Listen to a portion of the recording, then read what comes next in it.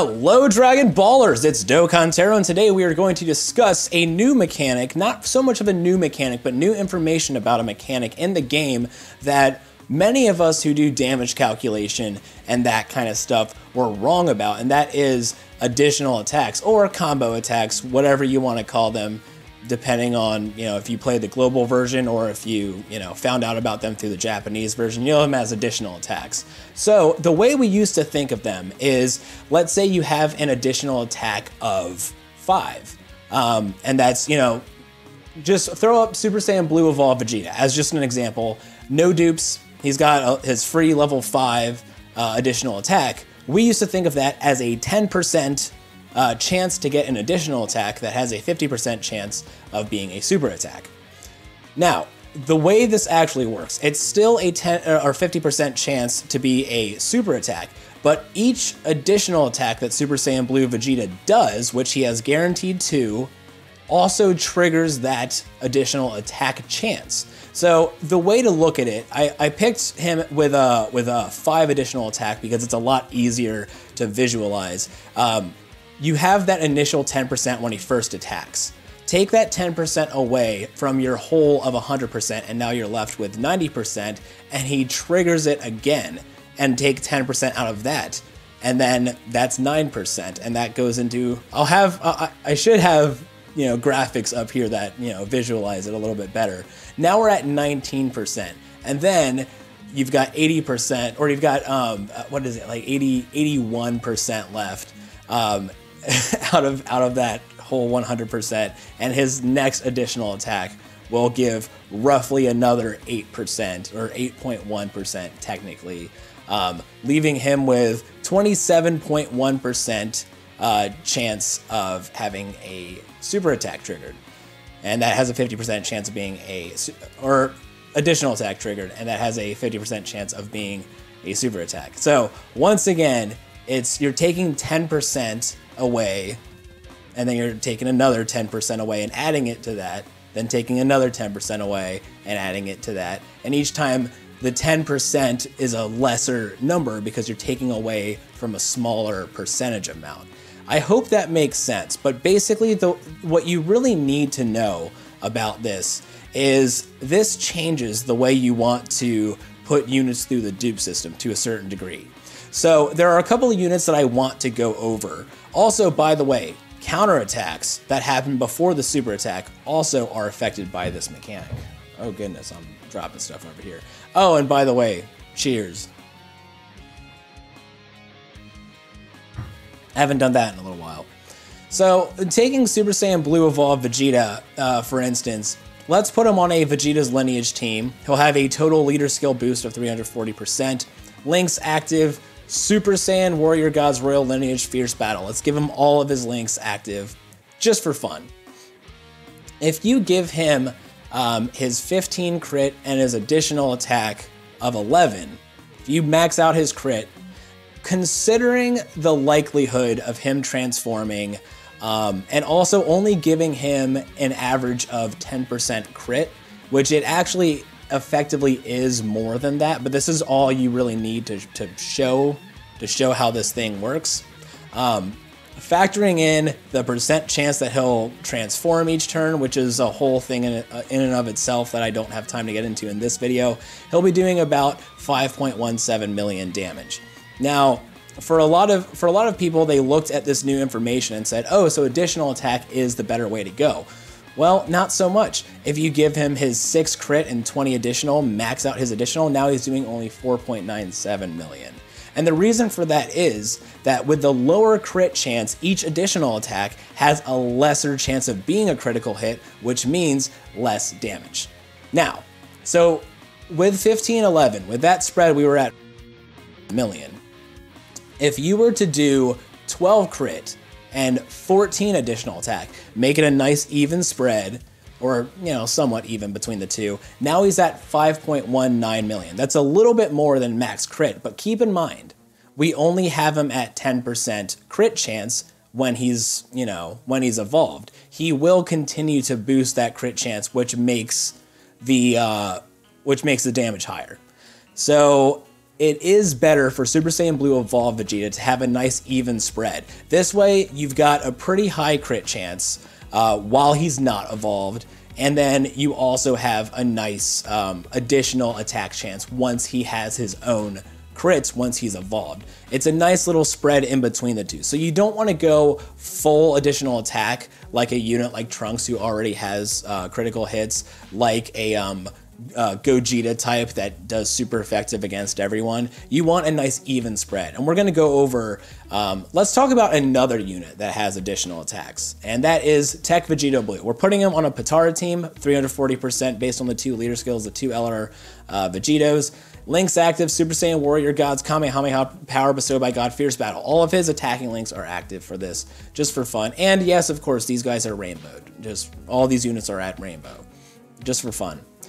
Normally, we would have put him at 20 crit and 6 additional attack, and that would put him at roughly 6.51 million damage. We're putting his attack stat at about 90 and giving him a few attack buffs to his, based on his super attack mechanic, based on how many additionals that he's going to be getting. We come out with roughly 6.51 million. Now for him, once again, you do not want to go the full additional attack route. You don't want to do that whatsoever. He has a 70% chance to launch 2 super attacks, or 2 additional attacks. I need to stop saying super attacks. He actually has 2 additional attacks that each have a 70% chance. So sometimes you only get 1, sometimes you'll get none, sometimes you'll get both. Usually you get 1, at least. If we put him at an even spread of 14 crit and additional attack of 12, now he's up to 6.86 million. I know it's not a whole lot more than the 6.51 million, but it is worth noting that is just a little bit better of a method. Now, just because I have it up here, if you were to give him full additional attack and 11 crit, his damage would be 6.73 million on average, factoring in all of his additional attacks, factoring in a super attack mechanic, factoring in his average attack stat based on the number of attacks that he'll be doing. You don't want to max additional attack, because when you give him an even spread, that's when he'll be doing the most damage. Now, the amount more is not that big of a deal, really. You haven't ruined your Tech Vegeta Blue if you've got him at 20 crit. As you can see, it's only 350,000 damage that we're worried about. That's like a regular attack, but still, it's something, and those do add up.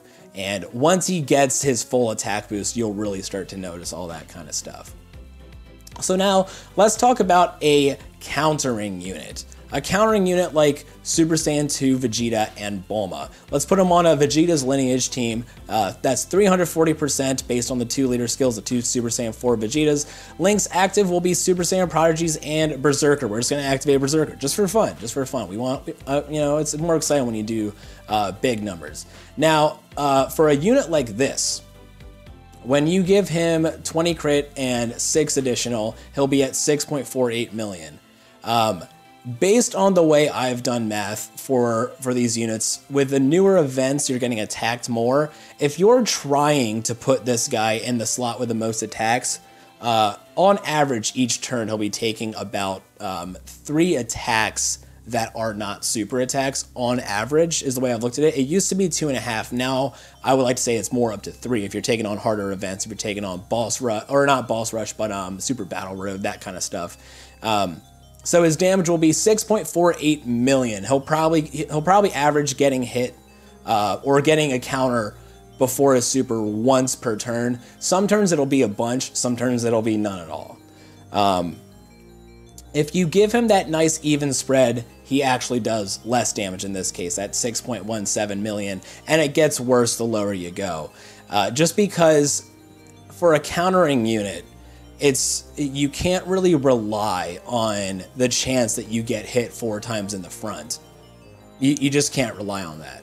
So I think it's still best to max crit on units that have the counter mechanic, just because it's something that you can count on a lot more than getting attacked in the front a whole bunch.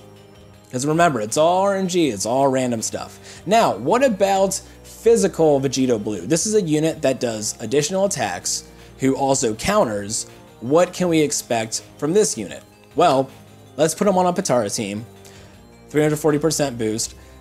Link's active, Super Saiyan, Kamehameha, Power Bestowed by God, and Fierce Battle. At 15 crit and 11 additional attack, he'll be doing 3.99 million damage on average. With all of his counters, with all of his additional attack chances. With a nice even spread of 12 crit and additional attack of 14, 3.95, and it continues to go down. And the reason for that being that a lot of times the counters are going to happen in the back. And so you would much rather those have a higher crit chance than boosting your additional attack chance. So the way it seems to work to me is if your unit does counters, go ahead and max that crit. If your unit already crits in their passive, max the additional instead. If your unit does like Super Gogetas, if they do that attacks effective against everyone, max the additional instead, and do the minimum for crit. And if you have units that only do additional attacks, and they do 2 of them, this doesn't work for, say, LR Broly. It's not as beneficial for him. The full power Broly, anyone with just 1 additional attack, it doesn't quite work. But if they have 2 additional attacks, or the chance to do 2 additional attacks even, like as far as Tech Vegito Blue goes, you want to do a nice even split. While we're here, units like Jiren who have a stun chance, and then when they attack a stun enemy, it's an automatic crit. That's another one you want to do an even spread, like a 14-12 between them, just because that stun isn't always going to go off, and in Dokkan events, the bosses oftentimes can't be stunned. So a nice even spread, just to make sure you're covering all your bases. So that's pretty much all I wanted to discuss in this video. Hopefully this doesn't ruin, once again, this isn't like really game-breaking stuff. You could keep your units as they are and they'll probably be just fine. But if you do get a chance, if you do pull enough dupes, if you do have the 10 Dragon Stones to replace a skill here and there, I do recommend that you go ahead and do that just to get the most out of your unit. So once again, just as a final general rule of thumb, if they attack twice, 2 additional attacks, or they have 2 additional attack chances, if they're high enough, 70% for Tech Vegito Blue, you want to go for a split between additional attack and critical hit. And for countering units, just go ahead and keep them at max crit. Anyway, hope this helped some of you guys. I know this has been running around a lot and people have been wondering about it and all that kind of stuff. I hope this makes sense. If you have any questions, leave them down in the comment section below, and I'll try to make a pinned comment of some sort that clarifies this a little bit better. But I hope this made sense to you guys. And at the end of the day, if it doesn't make sense, if you're not, you know, a damage calculator yourself, or you don't think of things in terms of this way, just know that you'll yield better results with Super Saiyan Blue Evolved Vegeta and Tech Vegeta Blue with a split between the additional attack and the critical hits. So that's going to do it for this one, guys. Thank you so much for watching. If you enjoyed, feel free to like and subscribe. I'm always into that kind of stuff. Check out the links in the description. It helps me, it helps you, it helps everyone, and you know, all that good stuff. Lots of fun stuff in the description for you. All right, so that's going to do it for me, guys. Thank you so much for watching. I greatly appreciate it. I love each and every one of you tiny little goofballs, and I'll catch you on the next one. Ow.